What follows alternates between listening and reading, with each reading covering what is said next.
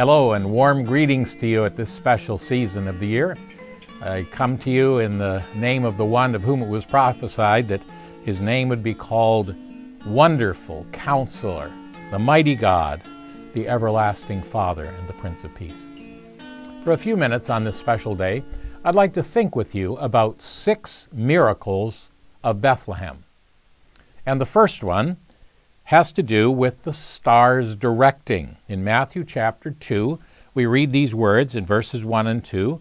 Now after Jesus was born in Bethlehem of Judea, in the days of Herod the king, behold, wise men, that's the word magi, from the east came to Jerusalem, saying, Where is he who was born King of the Jews? For we have seen his star and have come to worship him. Now, my father was in the Royal Air Force during the Second World War, and they didn't have all the fancy navigational equipment they have now, and they actually used the stars to get direction. And they would triangulate, and when they had 3 stars fixed, they had a dead reckoning position. They knew where they were based on the stars. And of course, for centuries, people have used the stars for guidance.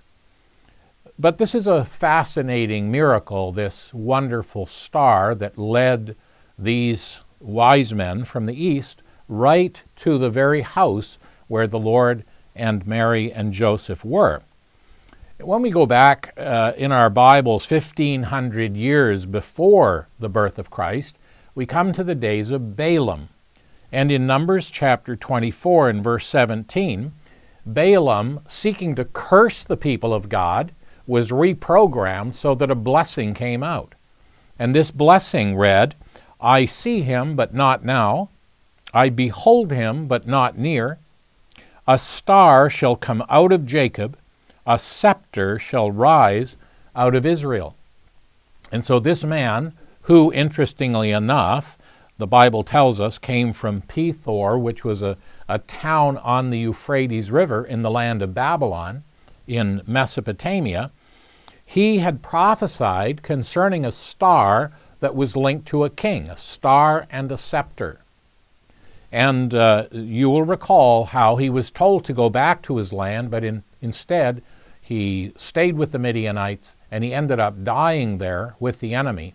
Although he said he wanted to die the death of the righteous, the Scripture says he loved the wages of unrighteousness, and as a result, he perished. However, the story of Balaam has continued through the centuries, and in fact, the New Testament records the story of Balaam and the lesson from it. 1,000 years passes, and we come to the court of Nebuchadnezzar.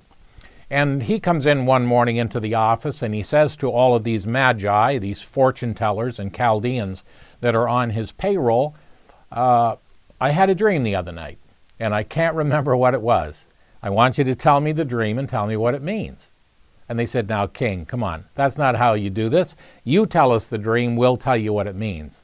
I think he had the sneaking suspicions that these people were fakes. And so he lays down the law, and he says, look, I'm the king, I make the rules. If you don't do this, I'm going to chop you in pieces. And, of course, they confess, only the gods can prophesy. There's not a man in all the world that can do that. But Daniel hears about it and comes to the palace and explains that the Lord knows the dream of Nebuchadnezzar, and if he's given the evening to spend with God, God can reveal it to him. And sure enough, that's what happens. And because of this, Daniel is the man that God uses to spare these magi in the east, in Babylon, and the king puts Daniel over the magi to be their administrator. Now, these stories, of course, that have to do with the magi also involve the prophecy of Daniel. Now, Daniel, in chapter 9, verses 24 to 26, explains exactly when the Messiah was going to come. 490 years was going to be this chapter in Israel's history, but the last 7 years were going to be delayed, called the time of Jacob's trouble, the time of the Great Tribulation. So there were 490 years minus these 7. And when this is calculated from Nehemiah chapter 2, the rededication of the altar in the rebuilding of the temple in Jerusalem until Messiah was cut off, but not for himself, they could calculate the actual time of the coming of the Messiah. And Sir Robert Anderson has done us a great favor in his book, The Coming Prince, giving us the math, if you will, that explains exactly how this could be calculated. Now, Job talks about the Mazzaroth, the circle of the stars. And interestingly, that phrase, the Mazzaroth, referring to the constellations that sometimes people refer to as the zodiac, that phrase, the circle of the stars, the Mazzaroth, actually means a garland of crowns. And there have been books written by Seiss and Bullinger and Ken Fleming explaining the gospel in the stars. And in fact, the well-known passage in Psalm 19 that begins with "the heavens declare the glory of God" goes on to say, "There's no speech nor language where their voice is not heard.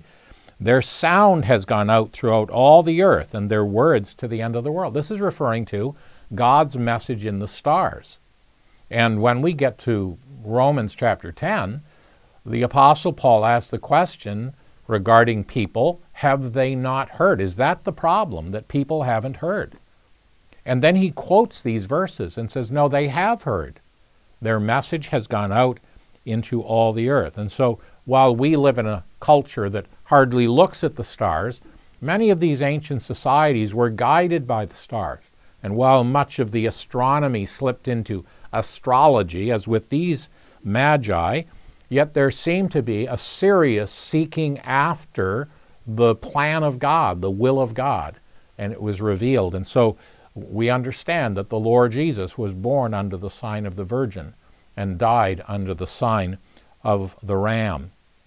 And so we have this story of these men who come from the east, magi, and they evidently understood this prophecy concerning the star and the scepter, and they saw the star, and they began their long journey coming to Jerusalem. Now, what's remarkable, of course, is they make a little detour to the king's palace, and the king also has his rent-a-prophets, if you will, these Jewish leaders, and he asked them the question, where's Messiah to be born?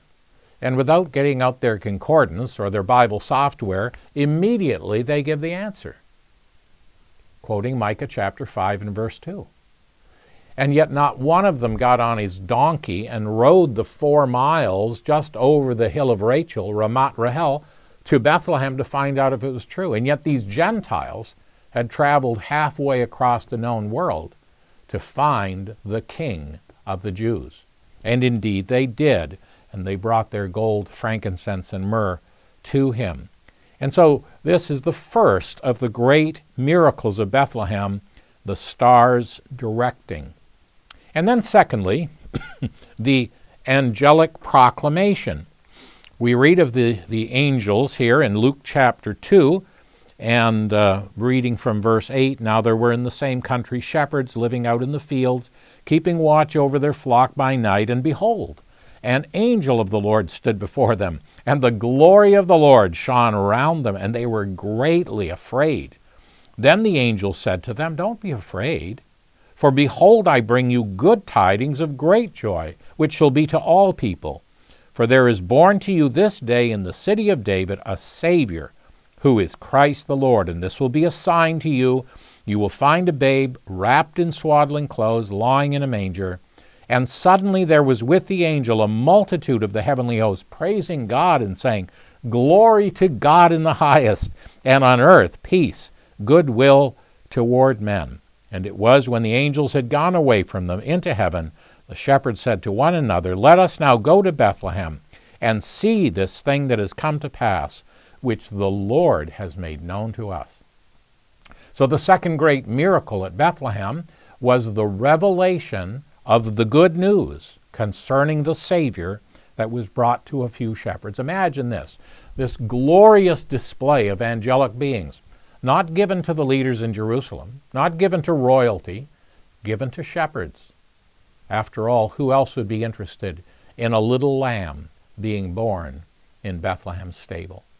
And so the Lamb of God slipped into the world, hardly noticed, and yet these angelic beings revealed the truth to these shepherds. We discover that Gabriel predicted the birth of the Savior to Mary. And then it was proclaimed here to the shepherds. And then the angels gave word to Joseph. They protected him by sending Joseph with the child Jesus down to Egypt to avoid the slaughter of the innocents by Herod. And then the angels provided for the Lord after his temptation. They strengthened him. They ministered to him. And then we discover that they pronounced him risen from the dead at the tomb. And finally, they prodded the disciples into action after his ascension. Why do you stand gazing? It's time to get to work. And so these 6 revelations of the angels ministering to the Lord throughout his life. And so these beautiful words in 1 Timothy 3:16, he was seen of angels. Why, in the presence of God, they covered their faces. And with what amazement they would have watched their Creator, their God, the one they worshiped, being made the song of a drunkard, being spit upon and abused. And as the Lord Jesus said to his disciples as they panicked in those last days, as he faced the cross, and he said, don't you think that I could now ask my Father, and he could give me more than 12 legions of angels? And so the angels were there at every turn, caring for and ministering to the Lord Jesus. And so this is another great miracle, the miracle of the declaration, not simply good wishes. We offer good wishes to people, but God offers goodwill. He wills good to the human race, goodwill towards men. And then number 3, we have the virgin's conception.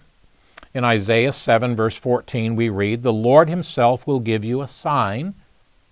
Behold, a virgin shall conceive and bear a son, and you shall call his name Emmanuel." So there was the sign of the star. And then we read here, there was the sign of the babe wrapped in swaddling clothes. This will be a sign to you. And now we have the sign of the virgin conceiving. This is, of course, in fulfillment to the very first promise, what is called the proto-evangelon, where we read that the seed of the woman would come and bruise the serpent's head. You know, back in Job 14 and verse 4, Job asked the question, who can bring a clean thing out of an unclean?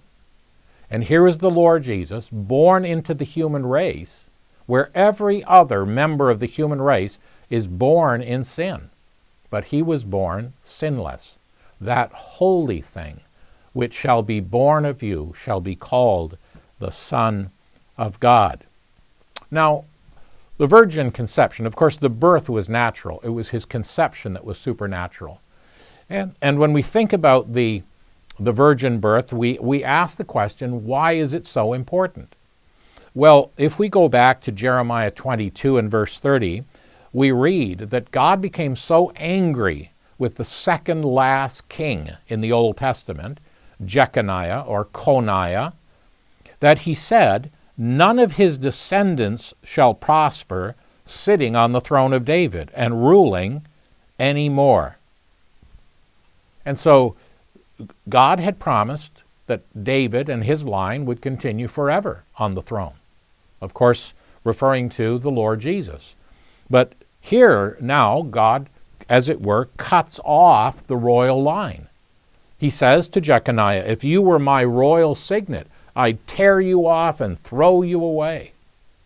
So the question is, how could God maintain the curse on Jeconiah? The only king of Judah after Jeconiah was his younger brother. But none of his seed, none of his children, his grandchildren, would ever reign on the throne. So how could God fulfill his promise to David and yet maintain the curse on Jeconiah? The virgin conception is the only way. If the Jews won't have Jesus, there's no other king of the Jews that qualifies. We have 2 genealogies, one in Matthew, one in Luke. The genealogy of Matthew is his legal genealogy, and it comes down through David, through Jeconiah, to Joseph.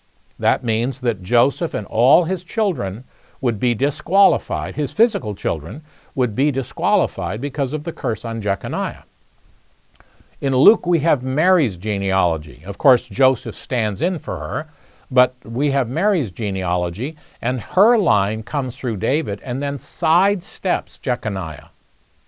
So that physically, none of Mary's children would qualify to be the king, because they were not in the official line. So the only arrangement that would work is if this personage would have his physical lineage through David, but avoid the curse on Jeconiah, but have his legal lineage through Joseph, so that he is in the official line. And so the Lord Jesus legally gets his right through Joseph, physically is not disqualified by the curse on Jeconiah. The only way that God could fulfill both the curse on Jeconiah and the promise to David. Emmanuel, God with us. The fourth great miracle, then, is the incarnate revelation. We read in 1 Timothy 3:16, "Great is the mystery of godliness. God was manifest in the flesh." What a strange thing that people would dare to suggest that the Bible never gives Jesus the claim of being God. Why, everywhere we turn, we read in 2 Corinthians 5:19, God was in Christ, reconciling the world to himself. In John 1:1, the Word was God. The Word was with God, and the Word was God. In Hebrews 1:8, to the Son he says, Thy throne, O God, is forever and ever. Colossians 2:9, in him dwells the fullness of the Godhead bodily. I hope we never lose the wonder of this. The one of whom it is said, the heaven of heavens cannot contain him. That earth is a footstool to him. That he can measure the heavens with a span. That this one somehow found a way to become our size.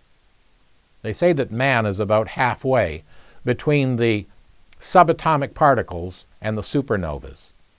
And somehow the creator of this massive universe, who spoke it into being in a few moments of time, was willing to come into time and bear with humanity, us little creatures. If you get out into space a few miles, you can hardly notice the difference between me and an amoeba.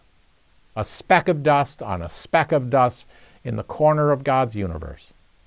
And yet it was for those little creatures that Christ came and died at Calvary. When I was a boy, we would always be asked to bring a shoebox to school. And you would cut a little window in the one end, and then you would cut a light hole in the top, and you would build what they called a diorama, a little world inside the shoebox. And being from Canada, we would use cotton to make it look like snow. We get little twigs and they'd become trees, and little pebbles would become boulders, and we put a few little figurines in there, and we'd look into the little world we'd made. But none of us would ever think of wanting to move into that world, that restrictive little box. And yet this is what our God has done.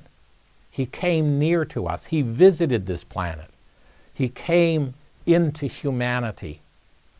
Oh, Christian, may we rejoice in the truth that God did not leave it to man to find his way up to God, but came to where we were and humbled himself and took the form, entering into humanity itself, so that he might reveal to us God in flesh, so that we might know, what would God do at a funeral or a wedding? How would he treat a prostitute or a tax collector? What would he do with little children who seem to be disturbing the conversation? In every picture, we have this beautiful manifestation of the character of God. And as Jesus said, he that has seen me has seen the Father. And then number 5, we have the ordained location. The prophecy fulfilled in the birth of Christ at Bethlehem. Back in Micah chapter 5:2, we read, "But you, Bethlehem Ephrathah, though you're little among the thousands of Judah, yet out of you shall come forth to me the one to be ruler in Israel." In Matthew chapter 1, we have how he came. In Matthew chapter 2, we have where he came. In Matthew 1, we see that he was both the Son of God and the Son of Mary, a supernatural conception, a natural birth. But when we come to Matthew chapter 2, there are 4 seemingly contradictory prophecies.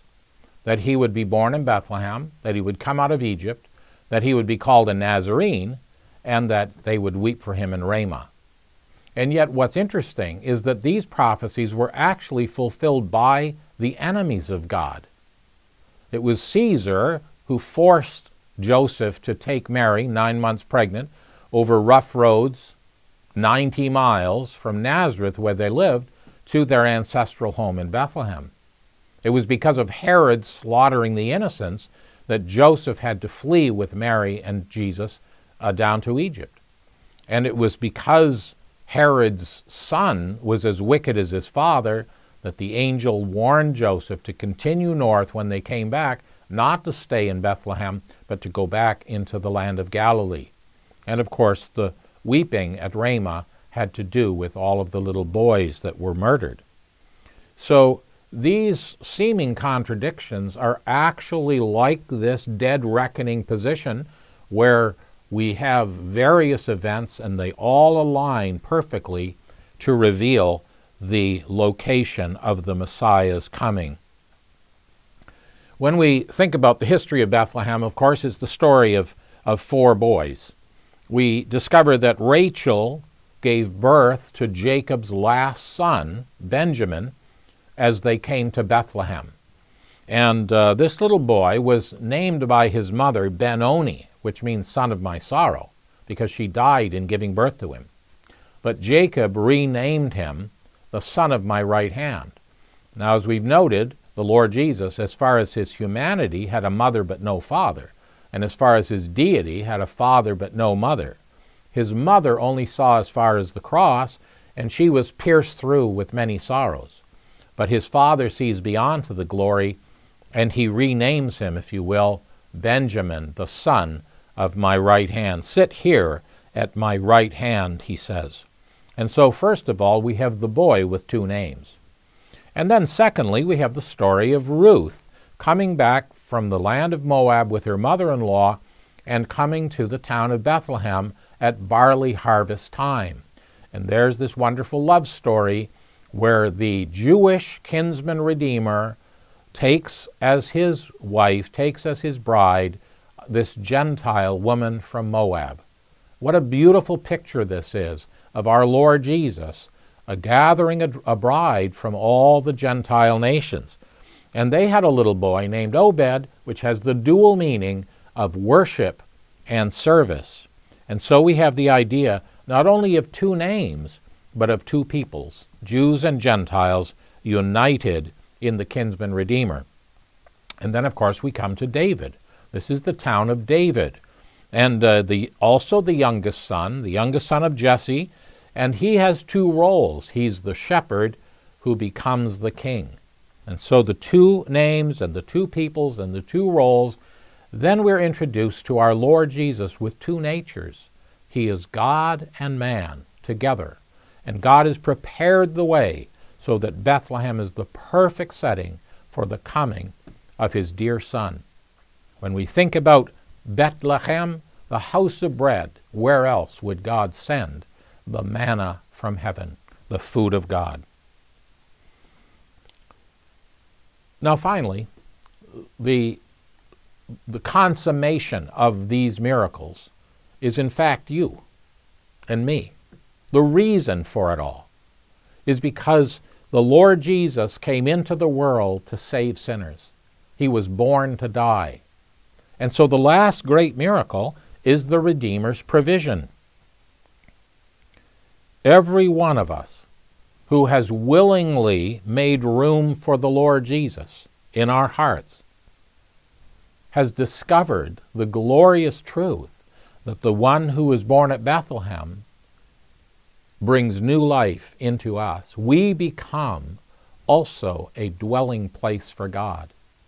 What a marvelous thing this is, that he came the first time in his own body, and now he lives in his mystical body. You are the body of Christ. Let me conclude with these beautiful words of the well-known carol, how silently, the wondrous gift is given, so God imparts to human hearts the blessing of his heaven. No ear may hear his coming, but in this world of sin, where meek souls will receive him still, the dear Christ enters in.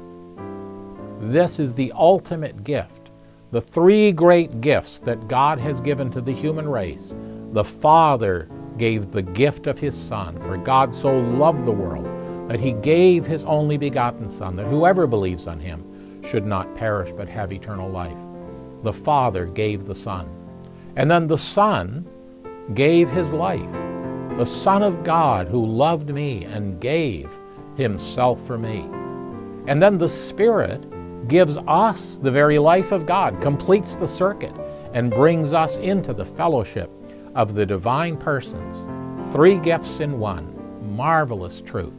And it all focuses on the little town of Bethlehem. So may God bless you in these days. May you look for opportunities to shine for Jesus in the darkness and to let people know glory to God in the highest, and on earth peace, goodwill toward men. A Savior has been born, who is Christ the Lord.